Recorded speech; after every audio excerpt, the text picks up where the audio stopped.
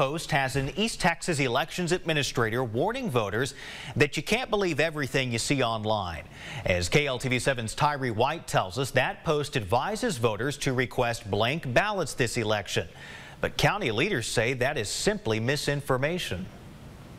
It's 3 months until voters head to the polls to cast their vote for the presidential election. And as the day draws closer, Nacogdoches County Elections Administrator Vicki Wood wants to keep voters from getting the wrong info regarding their ballot.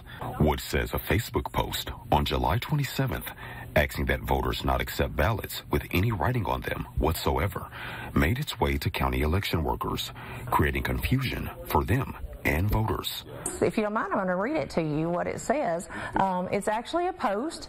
It says, "A very reliable good friend of mine just finished poll worker training and she texts me this." The post states how they passed all of their poll manager classes and wants to warn voters to request a new ballot if it has a letter, a check mark, a star, an R or D, or any writing of any kind, or it falsely claims your ballot can be disqualified.